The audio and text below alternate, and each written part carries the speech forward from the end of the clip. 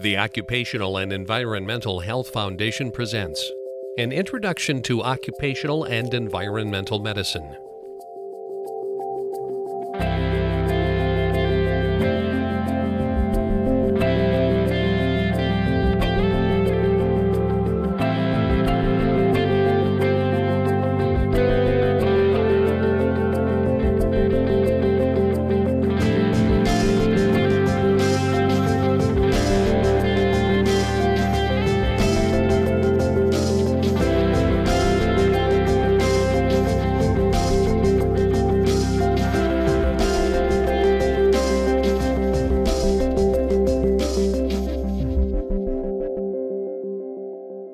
Hi, I'm Dr. John O'Neill, the Residency Director. And I'm Dr. Pamela Summers, Chief Resident at the Health Partners and University of Minnesota Occupational and Environmental Medicine Program in St. Paul, Minnesota.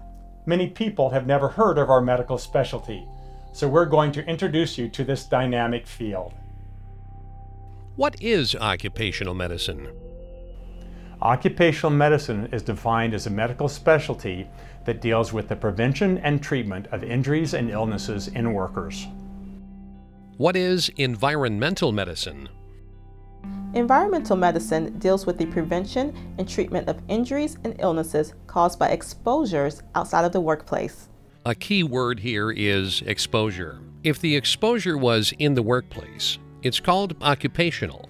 If the exposure was outside the workplace, it's called environmental. Approximately 5,500 people are killed at work each year in the United States. About 40% of those deaths are due to transportation incidents, such as truck, car, and plane crashes.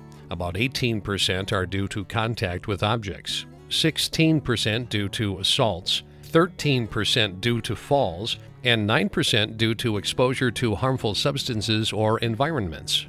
About 93% of all people killed at work are men, mainly because more men work in dangerous jobs such as construction, fishing, farming, mining, and transportation. Between 3.5 and 4 million people per year are reported to have work-related injuries or illnesses. Many of these problems are not reported or recognized, so these numbers may be greatly underestimated. About 95% of the reported problems are injuries, and 5% are illnesses. About half of all occupational injuries are musculoskeletal, involving muscles, bones, tendons, and joints. Unfortunately, thousands of people each year develop illnesses such as cancer or lung problems that are caused by their work, but do not have symptoms until years after their exposures. Because of underreporting, non-recognition, and long lag times between exposures and onset of problems, the true number of work-related illnesses and injuries in the United States is unknown. Over 2,000 years ago, Hippocrates wrote about the poor working conditions and health problems of miners, metal workers, dye workers, farmers, tailors, and horsemen. About 500 years later, Pliny the Elder wrote about fumes from silver mines being harmful to animals, and that sulfur and alum fumes killed workers in mines. Unfortunately, his curiosity took him too close to Pompeii, where he was killed by toxic gases from the volcanic eruption of Mount Vesuvius. The modern father of occupational medicine is considered to be the Italian Bernardino Ramazzini, who in 1700 described work-related illnesses in many jobs and advocated for workers to have periods of rest, changes of posture, adequate ventilation, and hand washing. Unfortunately, Ramazzini's work wasn't translated into English until 1940. Ramazzini said this about medical history taking. To the questions recommended by Hippocrates, he should ask one more. What is your occupation? Alas, medical students and residents get very little or no training in occupational or environmental history taking. In 1775, Sir Percival Pott described cases of scrotal cancer in chimney sweeps. Almost 200 years later, the cause would be identified as coal tar, pitch, and shale oil from the ash that accumulated in the chimney sweeps' groin areas as they pulled their brooms up and down guided by their legs. These same burnt substances are now known to be associated with smoking and lung cancer. The modern mother of occupational medicine is Dr. Alice Hamilton. Dr. Hamilton was the first female faculty member at Harvard in any field and was the first physician in the United States to dedicate her or his life to occupational medicine. She studied the effects of lead, phosphorus, carbon monoxide, nitroglycerin, mercury, vibration, and benzene on workers. In 1996, the U.S. Postal Service issued a stamp commemorating the achievements of Dr. Hamilton. The American College of Occupational and Environmental Medicine, or ACOM, is the largest medical society in the United States dedicated to promoting the health of workers through preventive medicine, clinical care, education, and research. ACOM members are knowledgeable and capable of treating job-related diseases, recognizing and resolving workplace hazards, instituting rehabilitation methods, and providing well-managed care. The continual emergence of new chemicals, complex tools, manufacturing methodologies, pollution and environmental impacting activities, as well as healthcare reform, has focused and mandated the need for trained occupational and environmental medicine specialists. You can find out more about ACOM by visiting our website at www.acom.org. Formal residency training occurs at one of only about 25 accredited occupational and environmental medicine residency programs in the U.S. Training in these residencies starts during the postgraduate year 2, which means that doctors starting our programs have already completed an internship in another medical specialty, such as family medicine, internal medicine, surgery, or they might have done a transitional internship. During the 2-year program, residents complete a research project, they get a graduate degree in public health, usually an MPH, Masters of Public Health, they perform clinical rotations, and they might rotate at federal and local public health agencies. We're residents and we love occupational medicine. Once residents graduate from an accredited residency program, they apply to become boarded. Board certification is granted by the American Board of Preventive Medicine. Preventive medicine focuses on the health of individuals, communities, and defined populations. Its goal is to protect, promote, and maintain health and well-being, and to prevent disease, disability, and death. Preventive medicine has 3 specialty areas that emphasize different populations, environments, or practice settings: public health and general preventive medicine, aerospace medicine, and occupational medicine. I went into corporate occupational medicine because I can actively help people to live and enjoy their lives to the fullest. People should be able to go home in the evening as healthy as they came to work in the morning. Some of the unique things we deal with in occupational medicine are the various exposures our patients have in the workplace. Evaluation of exposures has 2 parts: agent and route. Agents include metals, chemicals, infectious, such as hepatitis or tuberculosis, physical, such as heat, noise, radiation, or force, and organic, such as oxygen or water. Routes of exposure include inhalation, dermal, ingestion, ocular, and acoustic. For example, a farmer might be exposed to physical agents, such as excessive sunlight, which could cause skin cancer, or excessive cold, which could cause frostbite, or excessive force during a tractor rollover. As a preventive medicine specialist, I'd much rather prevent these problems by encouraging the farmer to avoid excessive sunlight, cover exposed areas, avoid excessive cold temperatures, and wear warm clothes, and make sure all tractors have rollover bars. A farmer might also be exposed to chemicals, such as pesticides, that could be inhaled, ingested, or absorbed through the skin, causing significant systemic symptoms. A bartender might be exposed to the physical agent of noise, the organic agent water, and cigarette smoke, which could cause decreased hearing, slips and falls, and allergies or lung cancer. A nurse could be exposed to excessive force, lifting a patient, resulting in low back pain, blood from a needle stick, resulting in hepatitis, or influenza from a sick patient. An assembly line worker might be exposed to excessive noise from machinery, excessive physical movement, and force or trauma from the machine itself. A construction worker could be exposed to heat, cold, rain, noise, force, and vibration. Unfortunately, construction workers sometimes fall from buildings or are hit by objects during construction. 5 workers died during the construction of the Empire State Building, and 11 workers died during the construction of the Golden Gate Bridge.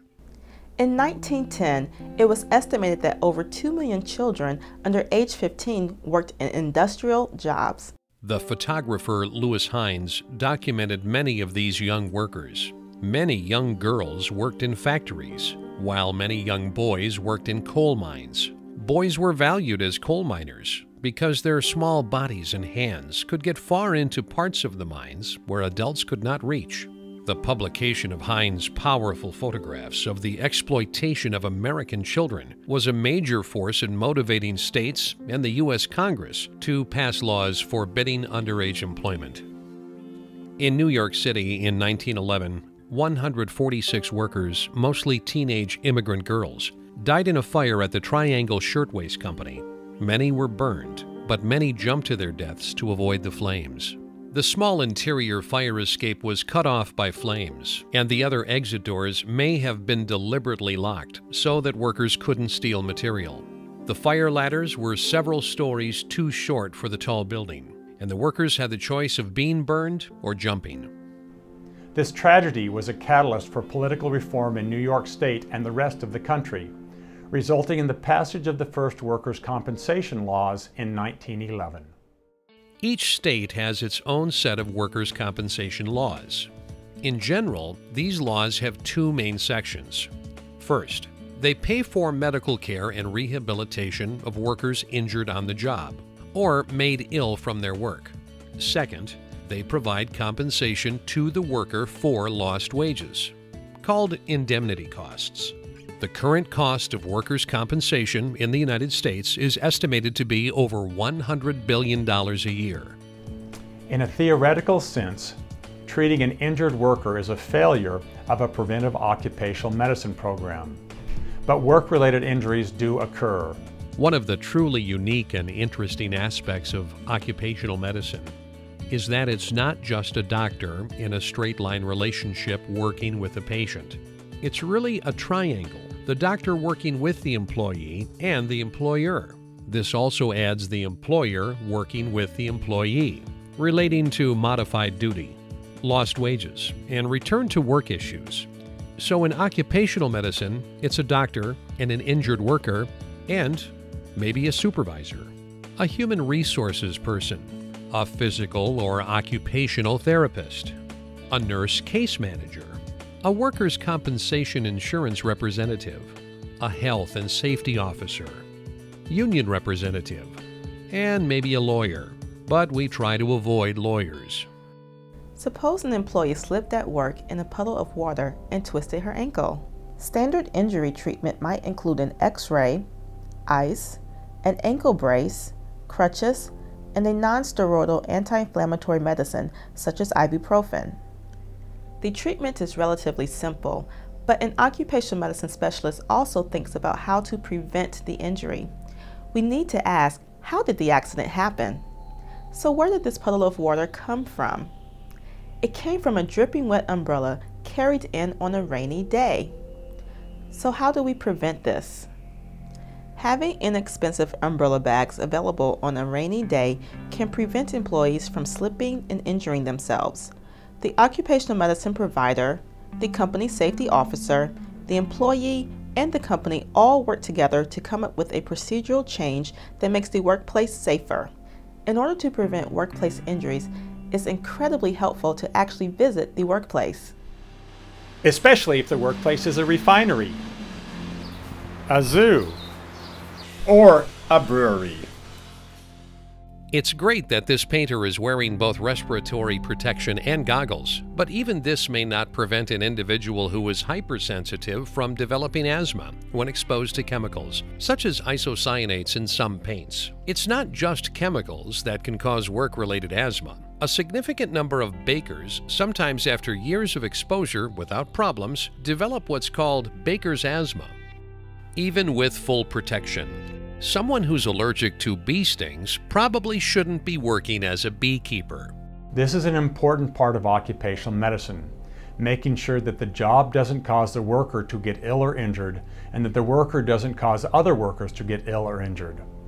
Occupational medicine providers perform two types of screening exams to do this: pre-placement examinations and surveillance examinations. An extensive pre-placement examination may not be required for jobs such as routine office or computer work that has few significant exposures. The results of a pre-placement examination must be kept confidential, and the employer has no right to know specific personal medical information about the employee. The occupational medicine provider, after reviewing all information, simply states whether or not the employee can perform the critical functions of the job and if restrictions are necessary. Employers may also require pre-employment drug screening to ensure that the future employee is not currently using illegal drugs. The doctor who reviews government-required drug screening programs is called a Medical Review Officer, or MRO. Occupational medicine doctors are often medical review officers and provide guidance to employers and employees about drug screening at work. Drug use in the workplace is a significant contributing factor to many injuries that occur in the workplace. About 20% of workers who die on the job test positive for illegal drugs or alcohol. Having a well-organized workplace drug screening program is an important part of preventing injuries at work. The second part of a health screening program is called the surveillance exam. A surveillance exam is performed on workers who are already working to make sure that they have not been injured or made ill from exposures in the workplace. For example, workers exposed to hazardous noise should wear hearing protection, but should also have yearly hearing testing. Annual hearing testing can detect early hearing loss, often before the worker is even aware of it, and allow protective measures to be taken to prevent further hearing loss. Someone routinely exposed to organophosphate pesticides may have annual or even monthly testing to make sure they don't have decreased levels of cholinesterase in their blood, which is an indicator of organophosphate exposure, which could cause short and long-term physical damage. Firefighters who may be exposed to smokes and fumes that could damage their lungs normally get annual pulmonary function testing to ensure they don't have small changes in lung function and to ensure they can safely wear self-contained breathing devices. The goal of a surveillance exam is to evaluate if workplace exposures are causing harm to a worker. Of course, decreased pulmonary function testing could be due to smoking, and decreased hearing could be due to listening to loud music and aging. It's the job of the occupational medicine provider to figure out if abnormalities on surveillance exams are caused by work and to prevent further problems if possible. In many jobs that have the potential for dangerous exposures, you have to do these tests in order to be qualified to continue working.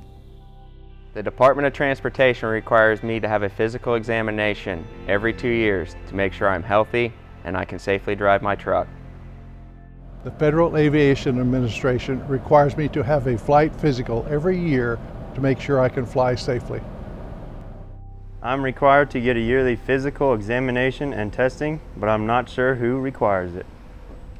Since some workers may be tearing down old buildings with asbestos in them, the Occupational Safety and Health Administration, OSHA, requires these workers to have an annual physical examination. OSHA was created in 1970 when Congress passed the Occupational Safety Act to assure safe and healthful working conditions for working men and women, and it creates and enforces regulations that cover most private workplaces. OSHA tries to make sure that workers do not have hazardous exposures in workplaces. Welders may be exposed to noise, heat, aerosolized metals, or fumes, splashes of hot molten metal, and other respirable particulate matter. Welders sometimes develop keratoconjunctivitis, or welder's flash. Many workers develop lung problems from breathing in hazardous materials. This is an X-ray of someone with asbestosis. Asbestos, one of the most heat-resistant substances known, was used extensively during the 1940s in naval vessels and other construction. Unfortunately, asbestos fibers get lodged in the lungs and many years later may cause mesothelioma, a cancer of the lining of the lungs. Mesotheliomas may arise 30 or 40 years after exposures, and exposures in the 1940s caused an epidemic of asbestos-related mesotheliomas in the 1970s, which resulted in prohibition of most uses of asbestos in the United States. The long lag time between exposure and development of disease is also the reason that OSHA requires work-related medical records to be kept for 30 years after an employee leaves a job with asbestos or other hazardous exposures. Many different exposures can cause pulmonary complications. Cotton exposure can cause byssinosis, coal dust can cause black lung disease, silica can cause silicosis, beryllium can cause chronic beryllium disease, and many chemicals and substances can cause asthma or other lung problems. It's well known that repetitive forceful movement can cause pain, aching, and injury to the human body. Problems resulting from repetitive movement have been called repetitive motion injuries, repetitive strain injuries, cumulative trauma disorders, overuse syndrome, and the currently accepted term work-related musculoskeletal disorders. These include such problems as tendinitis, tenosynovitis, epicondylitis, carpal tunnel syndrome, bursitis, and sprains and strains. Occupational medicine providers need to know how to treat these work-related musculoskeletal disorders, but just as importantly, we need to know how to prevent them. Ergonomics is the study of the behavior and activities of people working with machines and tools. A quick quiz. Is the preventive goal of ergonomics to fit the worker to the job or fit the job to the worker? The preventive goal should be to fit the job to the worker, which is why workers are most comfortable and have fewer problems if their workspace can be adjusted specifically to their own body size and shape. Chairs, armrests, keyboards, monitors, telephones, and lighting should be adjusted to the individual worker in order to prevent ergonomic problems, which could cause injury or discomfort, both of which may decrease work productivity and job satisfaction. Productivity is a key word here. Job satisfaction and productivity go hand in hand. Remember the occupational medicine triangle? Now let's look at this from the employer's perspective. I want my employees to be healthy and productive. And that's my goal too, to keep employees healthy and productive. If an employee is made ill or injured, they may become disabled. Being disabled means you cannot do a specific task or activity. Occupational medicine providers are specialists in disability management, which means we understand how to help employees and employers deal with an employee's disability. It's the doctor's job to diagnose and treat an injury, but it's also the doctor's job to say what activities someone can or cannot do safely, whether it's at home or at work. For example, a worker with low back pain, most likely due to a lumbar strain, would be evaluated and might be placed on restrictions such as no lifting more than 10 pounds, no repetitive bending or stooping, and no prolonged walking or standing. Many employers have what's called modified or light duty, which are jobs that can be done if injured workers have specific restrictions. If no appropriate modified duty is available, the employer may send the worker home. You have to know the company, the employee, and the company culture to understand disability management.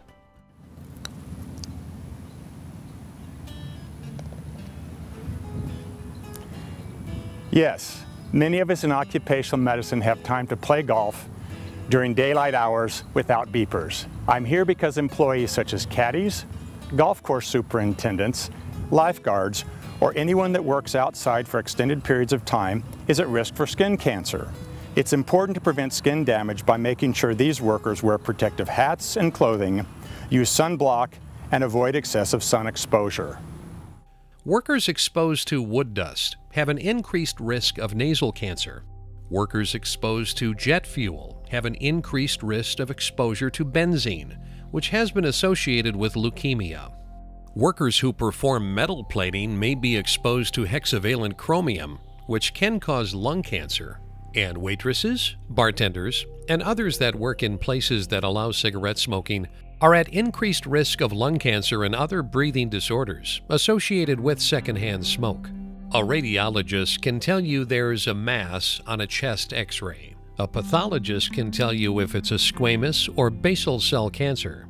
An oncologist can tell you the options for chemotherapy. A radiation oncologist can tell you about radiation treatment for the tumor. But none of these doctors can tell you what caused the tumor. This is a very important part of occupational medicine, what we call causation determination. Occupational medicine providers are specially trained to help determine if a specific exposure caused a specific illness or disease. In order to prevent an illness, you need to know what caused the illness. So occupational medicine providers are trained in biostatistics and epidemiology. Epidemiology is the study of diseases in populations. Biostatistics is the study of statistics as they apply to the analysis of biological or medical data. We use epidemiologic studies and biostatistics to help us determine if an exposure is associated with a disease, then to help determine if the exposure is causally associated with the disease. For example, there are no good evidence-based studies showing that normal typing at a keyboard causes carpal tunnel syndrome. Certainly, a poor ergonomic design at a workstation can cause discomfort, pain, aches, and strains, but the process of typing is not causally associated with carpal tunnel syndrome. However, repetitive, forceful movements with extreme wrist movement, as might occur here, are causally associated with carpal tunnel syndrome. The risk of developing carpal tunnel syndrome is increased if the worker is overweight, has diabetes, is female, or is pregnant. Many states' workers' compensation programs, however, will consider carpal tunnel compensable if activities at work contribute to or exacerbate some musculoskeletal disorders, including carpal tunnel syndrome.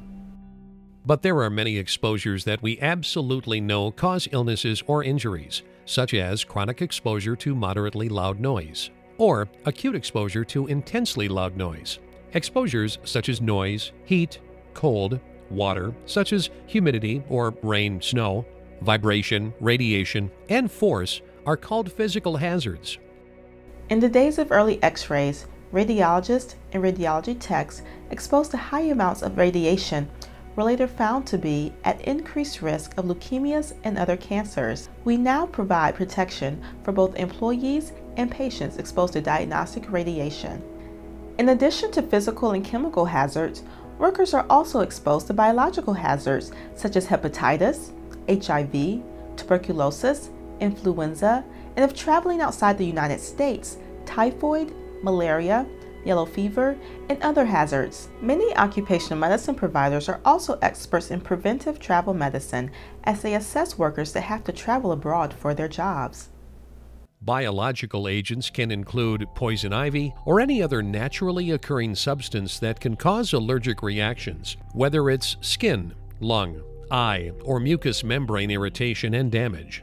Again, thinking prevention, occupational medicine providers try to get workers exposed to these agents to wear what is called personal protective equipment, PPE, such as goggles, masks, respirators, gowns, gloves, and bunny suits. Personal protective equipment varies with the job.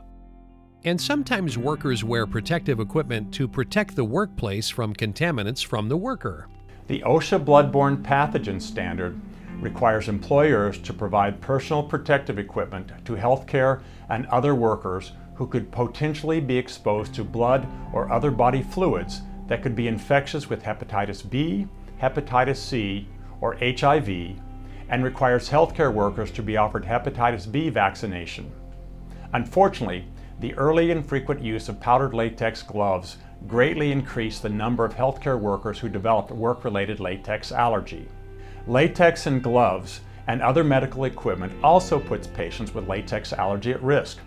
So many medical facilities now have latex-free crash carts, emergency rooms, and surgical suites.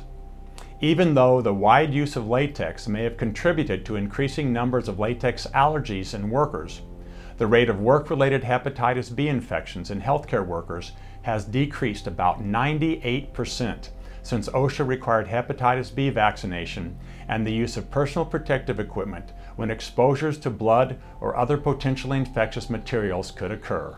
The drastically reduced numbers of work-related hepatitis B and HIV infections in healthcare workers is a modern triumph of occupational medicine. Besides healthy workers, employers want productive workers, so occupational medicine providers are also becoming specialists in activities and programs that increase worker productivity. Most of us understand the concept of absenteeism. If you're not present at the workplace, you're usually not productive. But what if you're present at work, but not very productive? Presenteeism is a term used to describe a worker who is present at work but is not fully functioning and therefore has decreased productivity. Presenteeism problems occur when workers work with back pain, arthritis, heart disease, diabetes, high blood pressure, migraine headaches, or have the flu or colds. In addition, workers who die prematurely deprives the employer of extremely skilled and experienced workers. So keeping workers healthy means keeping workers productive, providing incentives for exercise, weight loss, stop smoking programs, and other health programs by employers have been shown to decrease both absenteeism and presenteeism. We don't only work with workers and companies. Our knowledge and skill in diagnosing and treating illnesses and injuries related to work exposures makes us the experts related to exposures outside the workplace, that is, in our living environment. Environmental medicine deals with the prevention and treatment of problems caused by chemical, biological, and physical factors in our living environment. Environmental medicine combines clinical, epidemiological, and toxicological approaches to help us understand causation, prevention, and elimination or control of non-work-related exposures. Rapid and uncontrolled industrialization can lead to contamination of our air, water, land, and sometimes our food. U.S. industries produce more than 1 ton of hazardous waste every year for each person living here. There are thousands of sites in the U.S. where hazardous waste has been dumped, discarded, or stored, whether legally or illegally. And it's not just a problem in the United States. In 1984, a disaster at a pesticide plant in Bhopal, India, released a cloud of methyl isocyanate gas into the environment that unfortunately killed over 2,000 people in the surrounding community. In 1986, a disaster at the Chernobyl nuclear power plant in what is now Ukraine resulted in the acute deaths of over 50 people and an estimated 4,000 other deaths in the 600,000 people with high occupational and environmental exposures. In 1969, an oil rig blowout in the ocean near Santa Barbara, California, resulted in a crude oil spill that released more than 200,000 gallons of oil, much of which washed ashore. This oil spill, which killed many seals, dolphins, birds, and other wildlife, was widely publicized. The public's outrage at this disaster contributed to the birth of the modern environmental movement and helped set the political stage for the creation of OSHA 1 year later.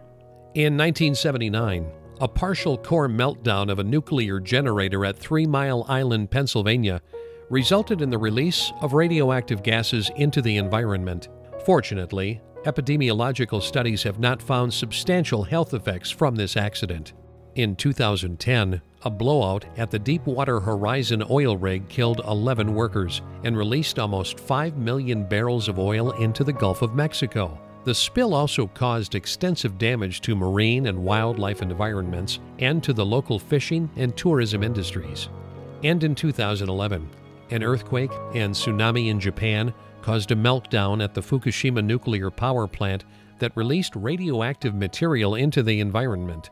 Though no immediate deaths due to radiation exposure occurred at the time of the incident, radiation released into the atmosphere contaminated farmland and water, resulting in the closure of most nuclear power plants in Japan and could have long-term psychological effects on many people.